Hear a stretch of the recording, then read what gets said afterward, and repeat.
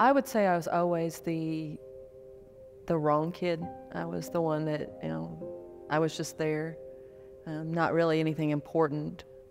Didn't have a lot of friends.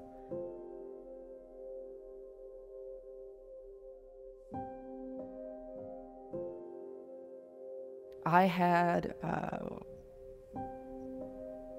lot of self-esteem issues. I got drunk a lot. I spent a lot of time having alcohol, pretty much anytime I could. I realized that I might be ugly, but if people have enough alcohol, it doesn't matter. So I became what a lot of people would deem promiscuous, and it gave me attention. And I needed that, not because of them, I needed it for me. People would always say, you're made in God's image. And I would say, well, why would God want that for himself? I got pregnant at the age of, right after high school, so at the age of 18.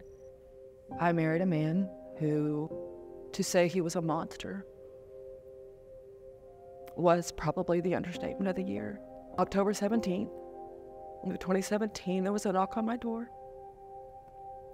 And as I waited to open the door, I hear FBI open the door. And over the next course of the year, I read some things that no wife, no human, no mother should ever read. During that year, I was sitting in a park with a bottle of pills, and I thought how easy it would be to take them.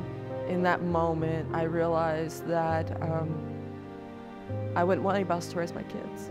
In 2019, I made the decision to come back to Indiana. My sister and I attended First Capital, and I sat in the same spot every Sunday for the longest time. I met someone at church who mentored me and made me realize that I can't be in my own self. This has to be about God. They taught me a lot about the different aspects of life, not just the narrow version of life that I see. Even with all of my mental illnesses and all of my struggles, God made me for who I am, and He's never not been there. It took me a really long time to realize when they say that you're made in God's image, they're not talking just the physical part, because I'm beautiful the way God made me.